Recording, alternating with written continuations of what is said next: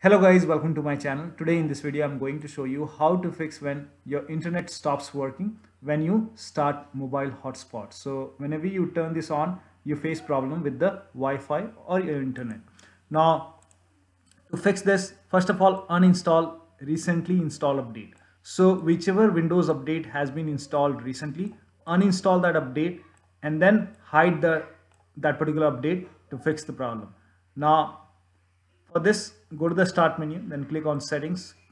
Now the process remains same for Windows 10 or Windows 11 computer. Now for this, click on update and security. In Windows 11, click on Windows update. Now click on view update history and then click on uninstall update. Now select the update which is giving you the problem.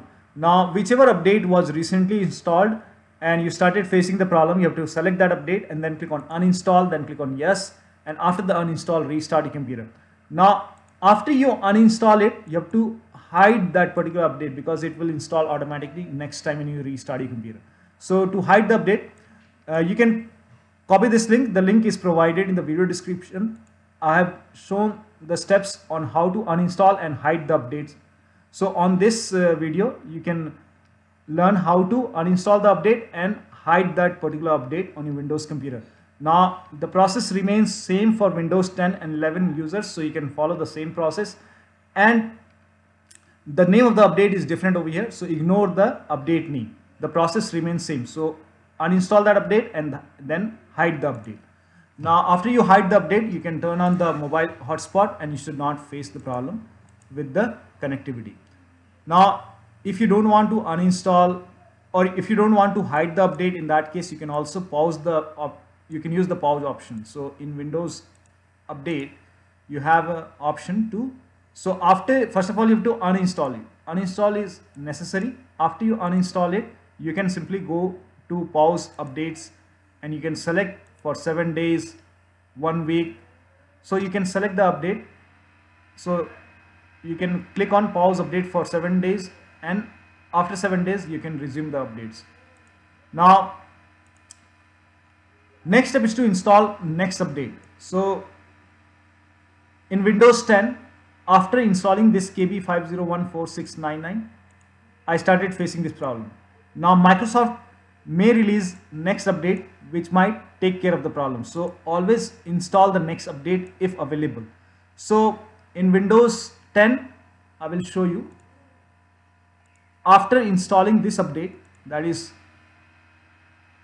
KB, let me show you, KB5014666. so after installing this update, my problem was fixed. So you can also install the next update if available. So for Windows 10 user, installing this update has fixed the problem. So for Windows 11 users also, if you see another update, if you see next update, install it and then restart your computer. That should fix the problem. So click on check for update. You can always click on check for update, and if there is any update available, here it is. So install this update.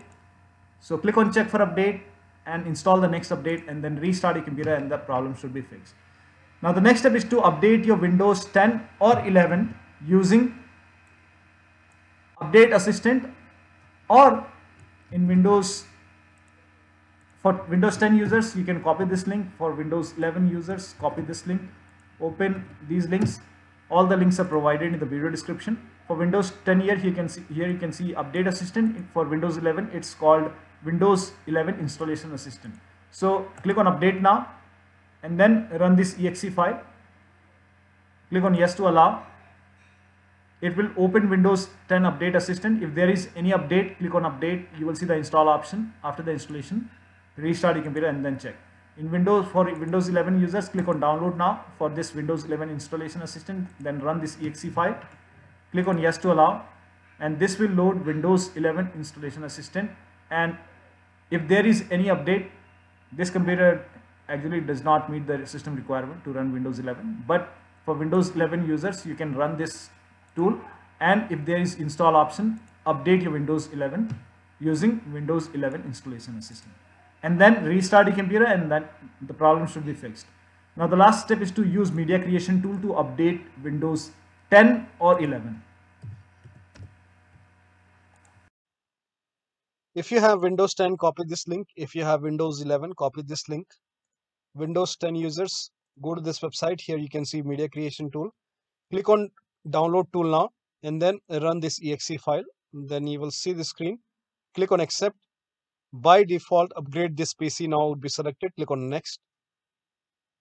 It will start downloading Windows 10 along with the latest update.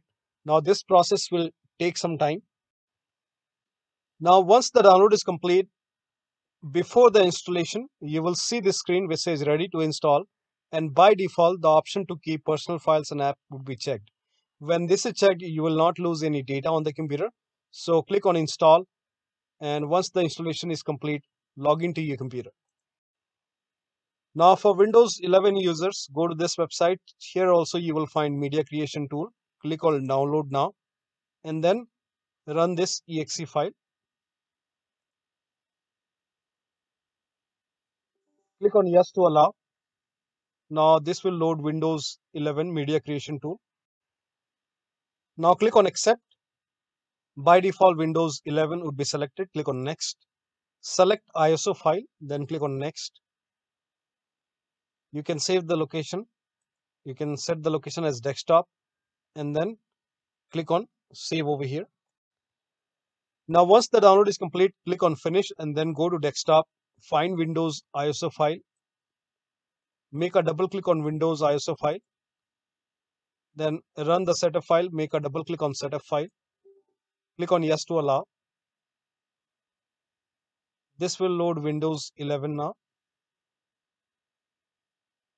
And here you can see install Windows 11. Click on next. It will check for update. Then click on accept. Again, it will check for update. Now before the installation, you will see the screen which says ready to install, and by default the option to keep personal files and app would be checked. When this is checked, you will not lose any data on the computer. Click on install. After the installation, log into your computer. So one of the steps shown in this video should help you to get your internet working whenever you turn on the mobile hotspot.